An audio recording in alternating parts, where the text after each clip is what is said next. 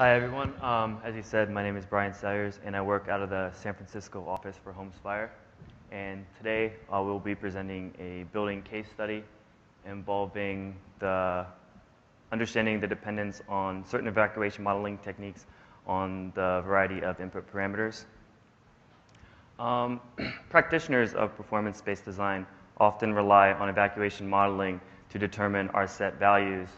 And currently, there's a variety of tools available to assess evacuation. Some of these tools are discussed in the 4th edition of the SFPE handbook with a chapter involving computer evacuation models for buildings.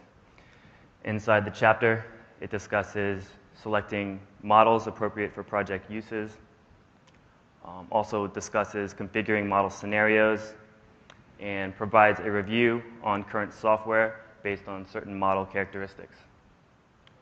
An important report from NIST came out where it provides guidance to computer evacuation model users. The guide evaluates variance and uncertainty in different model parameters for steps in X89 evacuation software. And another important part of the report is a literature review for different input values. So today I will be using a building to analyze hand calculation, a movement optimization model, and a partial behavioral model to see their effect for base case scenarios and a further assessment for variability and other parameters. And here you see the building used. It is mainly a crowd situation with 2 stories. The lower level here has a main area with exits spaced around the perimeter, some directly to the outside while others use this corridor area. And the upper floor occupants you see here are less dense. We used a less concentrated assembly use for the lower floor and a business use for the upper floor with occupant loads per NFPA 101 life safety code. And you can understand the geometry a bit better here, where the upper floor occupants can either use a stairway to exit directly to the outside or down through the middle into the assembly area and use the exits from there. You see the upper floor occupants are less dense. However, they typically have longer travel distances and more narrow egress components. So hand calculations were conducted per the SFPE handbook, where hydraulic movement goes through egress components based on empirical results, where the occupants move as a group and flow is generally optimized, where occupant behavior is not explicitly considered. You see the exits are grouped A, B, C, and D. This is due to the similar occupant use and similar occupant pathways, and also provides simplification for the calculations and for the results. For this scenario, it was dominated by restrictive elements. For example, there was consecutive loading where room 102 was able to reach exit C before the occupants from room 101 were able to traverse through the exits. EvacNet 4 was used as a movement optimization model, which optimizes travel and flow for quickest evacuation times. EvacNet Flow uses a coarse grid to represent the building with nodes and arcs. Nodes are building elements such as hallways, stairways, rooms, and these elements are given an initial occupant load and a maximum capacity, while the nodes are connected to each other through arcs with a specified travel time and movement flow. For these cases, the arcs were calculated with SFPE equations. However, the travel times cannot be varied, the velocity cannot be varied due to occupant density changes during the simulation. EvacNet is able to incorporate a network of the building and is able to analyze the flow for the building elements for each time step, which was too complex for the hand calculations. Partial behavioral simulations implicitly account for some behavior aspects. For our scenarios, we used Pathfinder version 2009. Unlike the other methods, individuals were able to progress through a coordinate-based system. And as there were agents used, there are different occupant characteristics that could be assigned a constant or distributed parameters. The distributions could be either normal or uniform. Pathfinder has two modes, either SFPE mode or steering mode. SFPE mode calculates the movement based on the SFPE handbook, while steering mode uses interperson distance and wall locations to modify the movement. Other important aspects is that SFPE mode by default allows occupants to occupy the same space, while in steering mode they avoid collisions. Another important aspect between these two is the fact that SFPE mode restricts door flow limitations, while this is not seen in steering mode. And a benefit from using this software is you're able to visualize the 3D geometry and see the occupant pathways as they progress through the evacuation. And unlike the other softwares, or unlike the other models that we used, this one had occupants that proceeded to the closest final exit, so they didn't need to all have the same final evacuation time as they were in EvacNet. So each method used a base case scenario with the design occupant load seen here. Movement calculations were conducted per SFPE, while an additional assessment of Pathfinder and steering mode was also used. No pre-movement was included for the base case, as Pathfinder was the only one that could incorporate a distribution. And for Pathfinder, a shoulder width of 46 centimeters was used, consistent with Predachenski and Malinsky design values for adults. So here you see the scenarios that were run. The base case used each method, while occupant and density were varied for EvacNet and Pathfinder at constant values. Pathfinder also allowed for the addition of shoulder width and the addition of distributions, where pre-movement distributions were looked at individually, and then finally scenarios were run with pre-movement, shoulder width, and velocity all distributed. When occupant density was varied, other characteristics were held constant, while the density was varied from 25 to 175% of the base case value. And here you see the least dense situation, the design base case scenario, and the most dense situation, which we tried to compare to life safety code values similar to a library reading room up through a casino or a more concentrated assembly use. Unimpeded walking velocities were varied from 50 to 175% of their initial value from the SFPE design of 1.19 meters per second.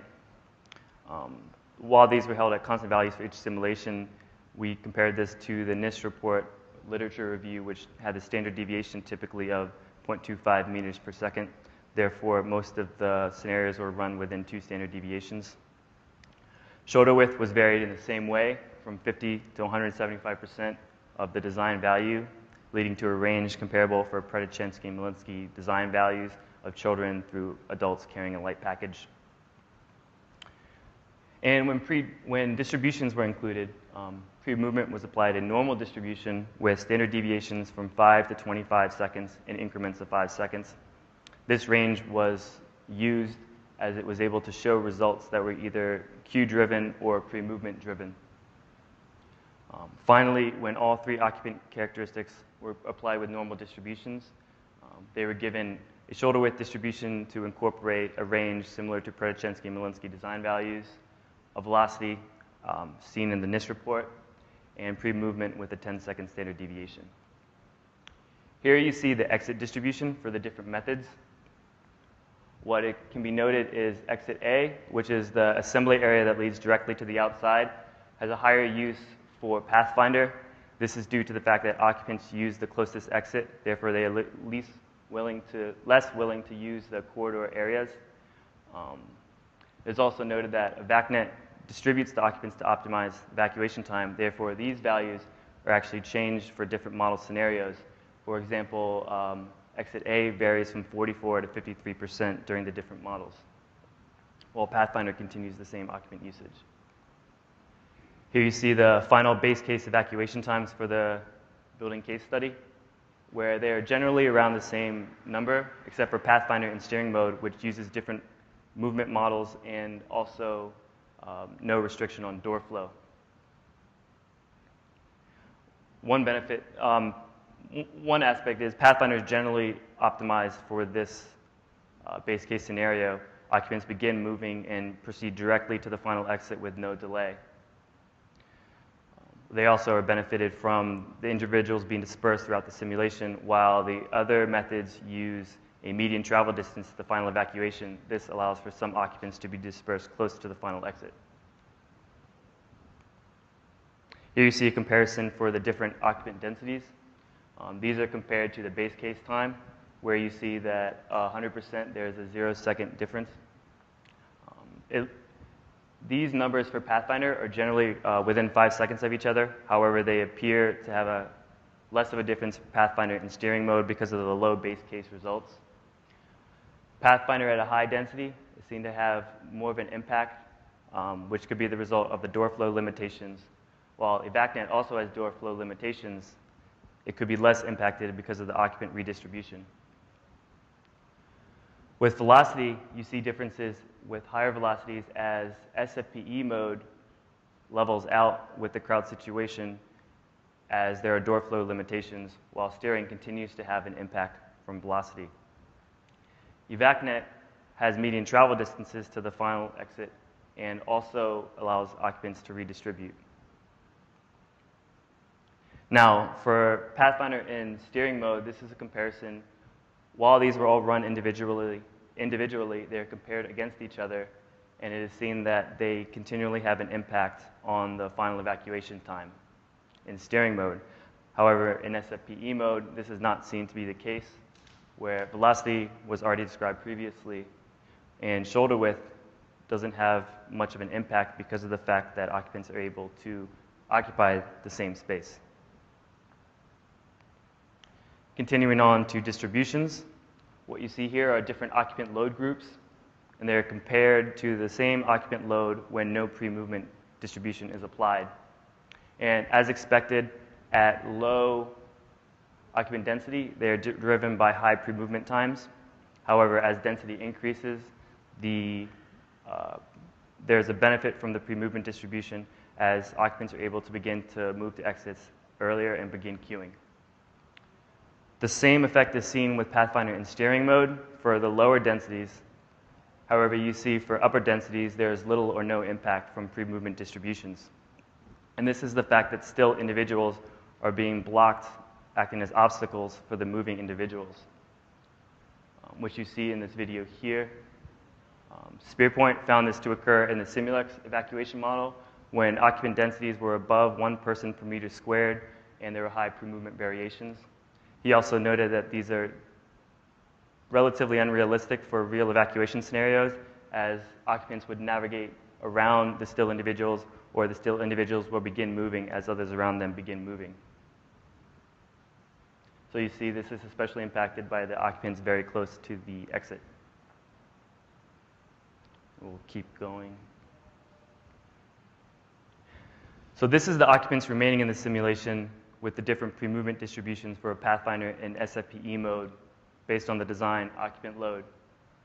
This is given a nominal 60-second pre-movement time, and as expected, the exit flow begins earlier as the standard deviation increases.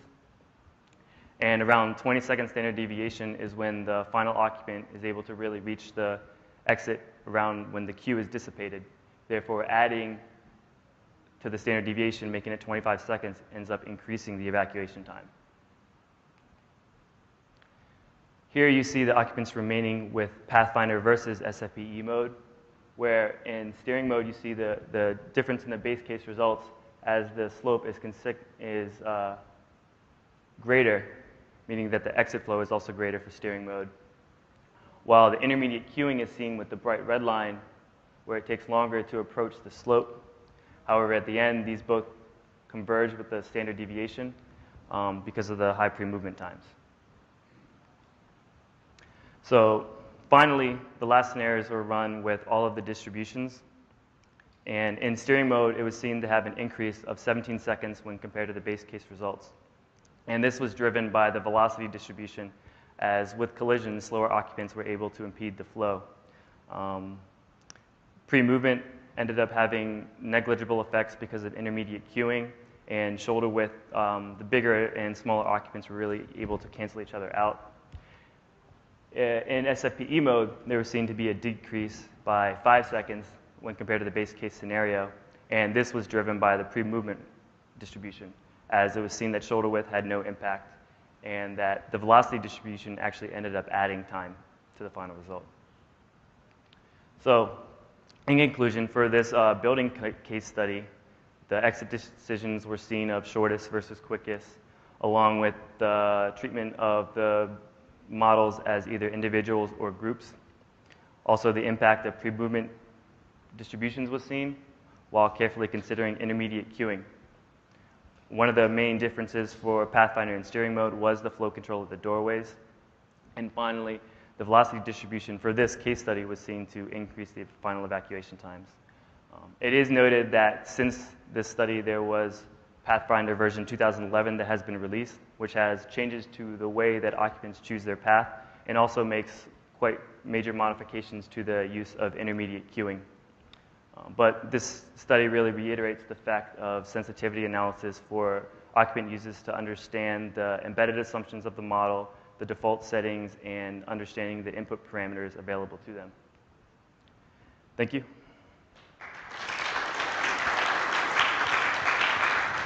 Thank you, Brian. We have time for a couple questions.